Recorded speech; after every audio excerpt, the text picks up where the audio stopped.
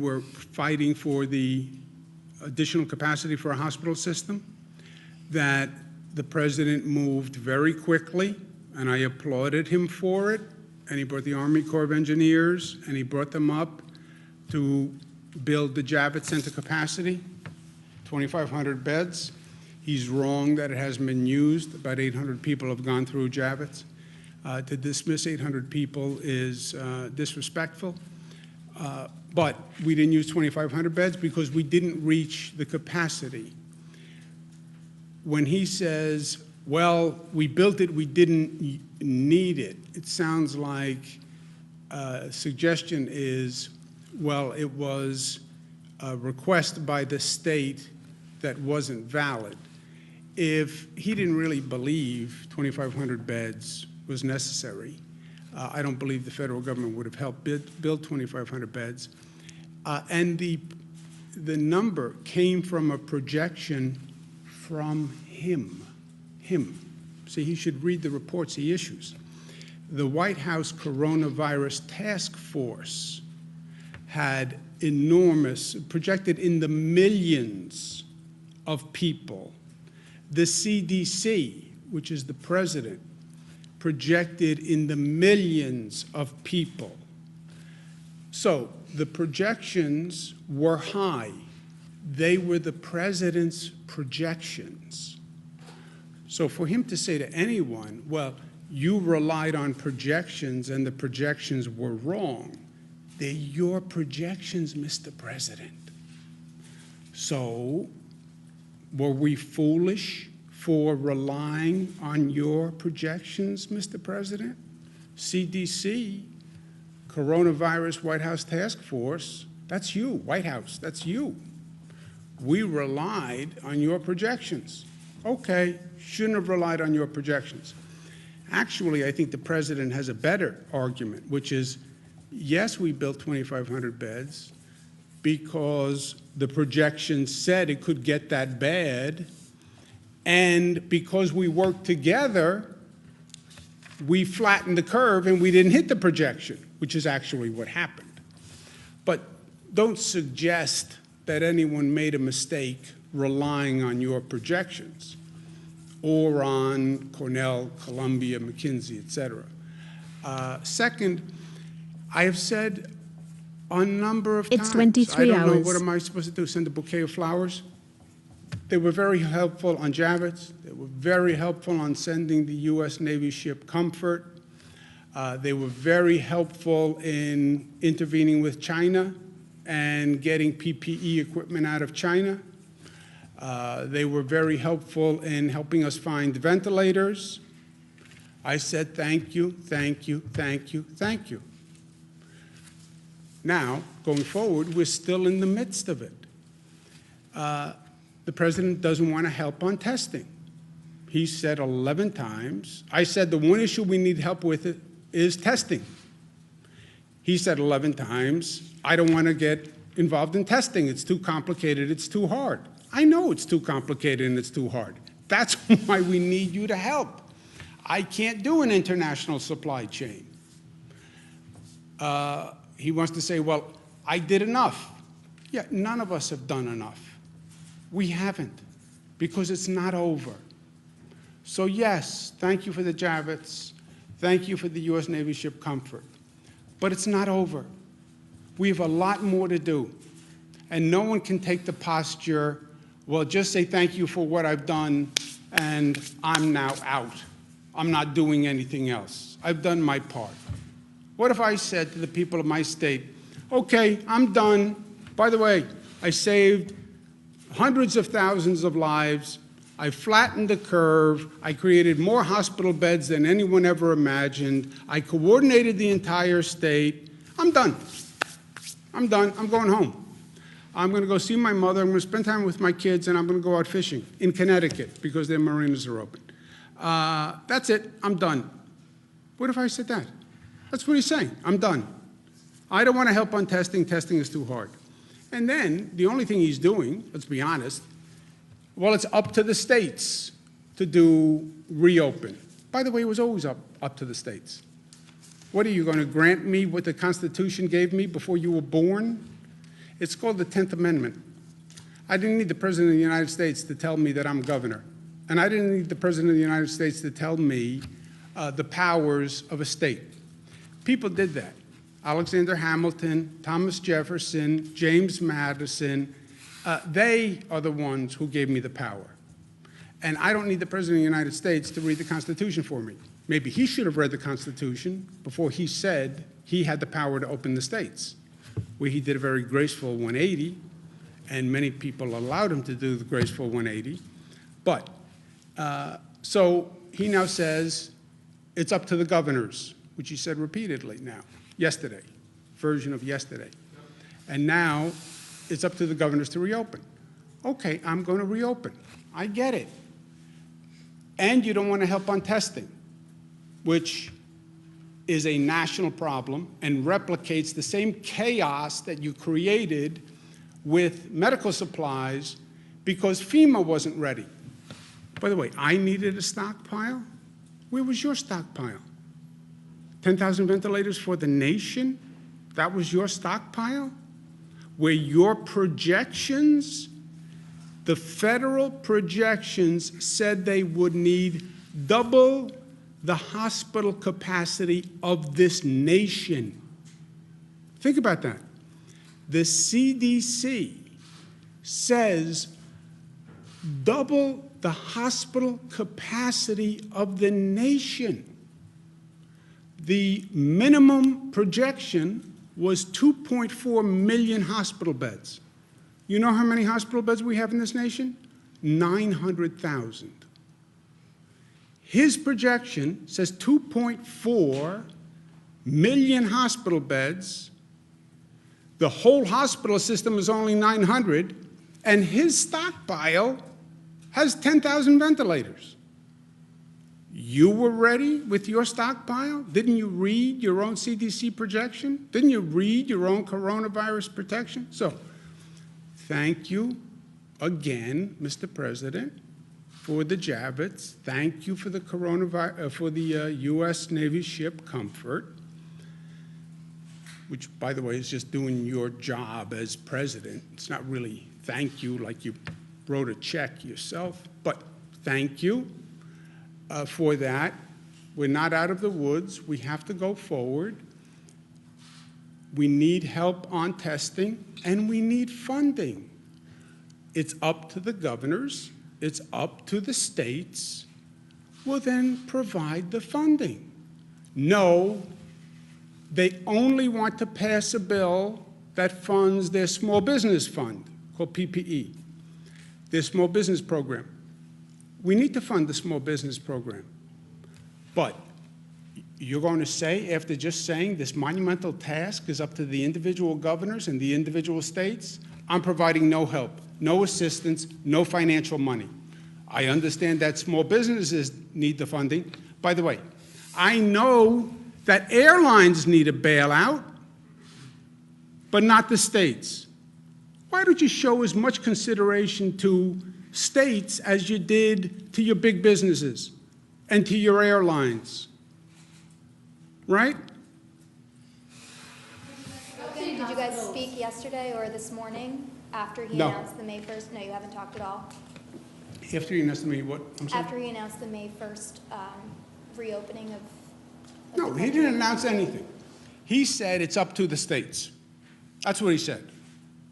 And if you say it's up to the states, and you just hold up a big microphone that can listen to all the governors, you'll hear some governors say, I can start to reopen right away.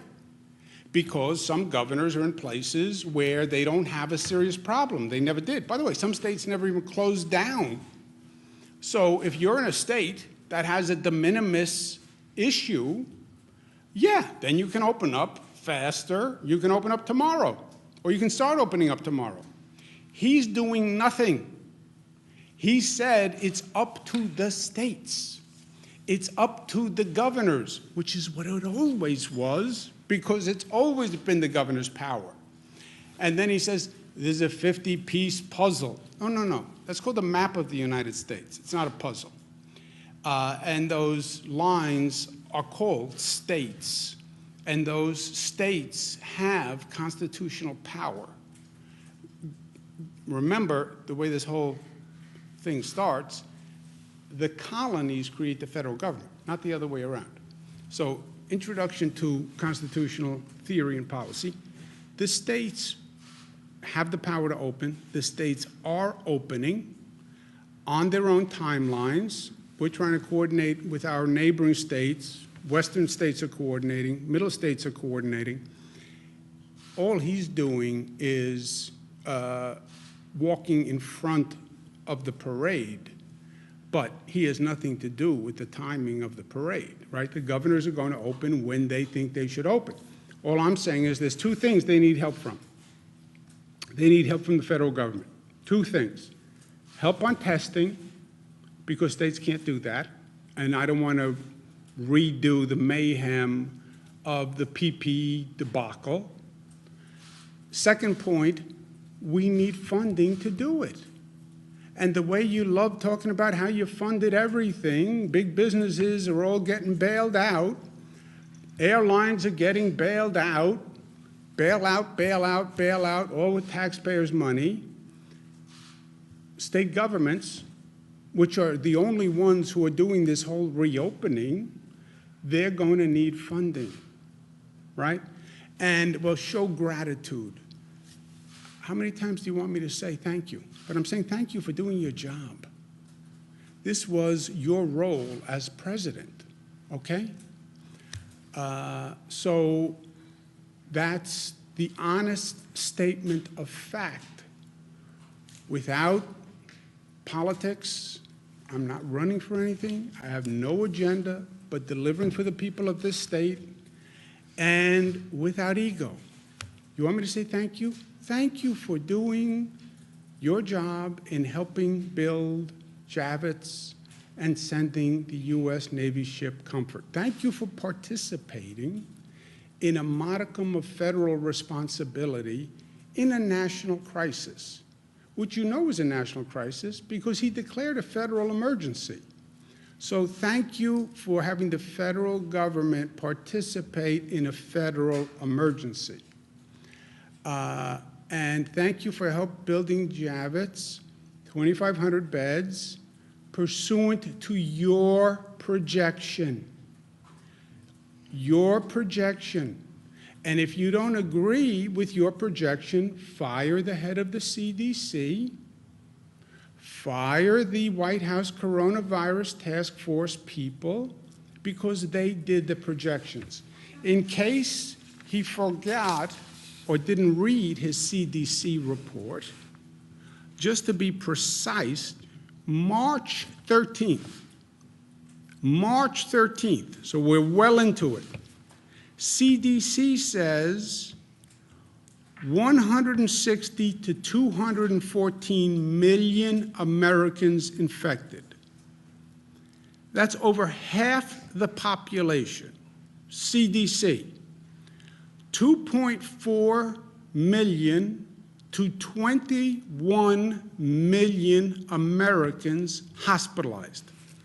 2.4 million, bottom number, 21 million Americans hospitalized. March 13th, the CDC. 2.4, okay? Let's say they're low number, 2.4 to 21, which is a hell of a differential, right? Either 2.4 or 10 times 2.4. Thank you for that great projection. But anyway, let's take their minimum number, 2.4. How many hospital beds do you have? 900. Call it 1 million. So it's 2.5 times what your capacity is, right? We're the state of New York. We have a 50,000 bed capacity. By their projections, what do we need? 150,000 beds. By the way, what did McKinsey say that we needed? 140,000 beds. They got it from the CDC, as it says on the screen. They got it from the CDC. That's why we built 2,500 beds at Javits, because we listened to you, Mr. President. And if we were foolish for listening to you, then shame on us. But read your own report next time before you criticize it. Point on state spending. You mentioned at some point someone's going to come knocking. Does that mean at some point the state might have to cut off state spending, and what would that even look like? Rob? So right now, we're looking at our cash numbers, our priorities, right, are making payrolls, making sure we're funding Medicaid, making sure we're funding the pandemic. We have the resources to do that, but we're putting in place cash spending controls to make sure that we can do that, especially because of the delays in the tax filing dates. So because that moved from April 15th to July 15th, number of people that filed by April 15th was 7 million, when we usually get about 10 million who would file. That's about 30% off. Those that filed are probably getting refunds. So the ones that didn't file are most of that revenue. So we anticipate all that revenue is going to move to July. We'll be off about 10 billion in cash flow. So we're going to put in place spending controls actively right now to make sure that we can continue on a cash basis. We will have to make reductions, as the governor has said multiple times. We have a revenue shortfall even after the cash flow decline of between 10 and 15 billion dollars. We'll put out a financial plan that reflects that, and then we'll have to make reductions in the event that there is not federal revenue. New York City put out their budget yesterday. They were projecting a revenue shortfall of $7 billion, right? Again, ours looks like it could be up to double that number. And in the absence of additional federal revenue, then we will have to make those reductions. And that's consistent with what other large states are seeing. To be fair, excuse me a second, Jimmy. You asked the question, right? We said we're going to let people have a chance. Gareth, do me a favor. Can you put up the White House coronavirus projection, just so the president can read what he said? Where were we up to, Joseph? Pulling their loved ones out of these facilities because conditions have gotten so bad. Is it advisable to do that at this point, and what more could the state do to make sure that the situation doesn't get worse? Dr. Zucker? Sure. So we are doing 3 different things there. We're working on the issues of making sure that they have the necessary equipment, all the PPEs, when they ask, we provide it to them.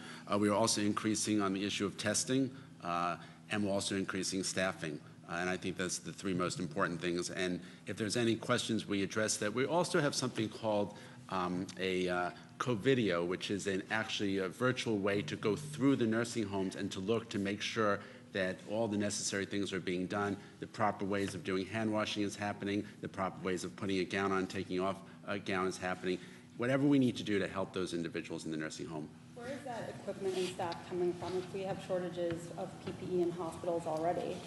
We have staff. We have obviously there are volunteers that we have worked with as well in the big pool of volunteers, but we're working with each individual nursing home to address that. Is that coming off their April 10th? Did you finish, Josepha? Well, where's the PPE, the extra PPE coming from? Well, we contact them if there's a need for PPE. We have stockpiles. We have supplies that we have, and obviously masks and other equipment as well. Is that all informational coming off your April 10th directive? Is there a newer one than that to the nursing homes? There's the April 10th directive. That's correct. Is that the latest one? I think that's the latest one. Okay. This is, excuse me one second. This is you saw the CDC projections. This is the federal government's White House Coronavirus Task Force, January, February, March 31st.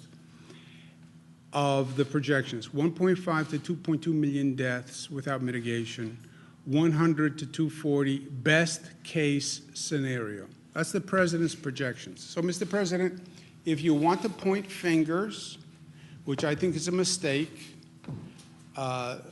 you're in the middle of the game. It's only halftime. Don't be a Monday morning quarterback at halftime. Never works out well. And if you want to point fingers, we built more beds than we needed. Our only mistake was then believing your numbers and believing your projections. If that was a mistake, then I'm guilty.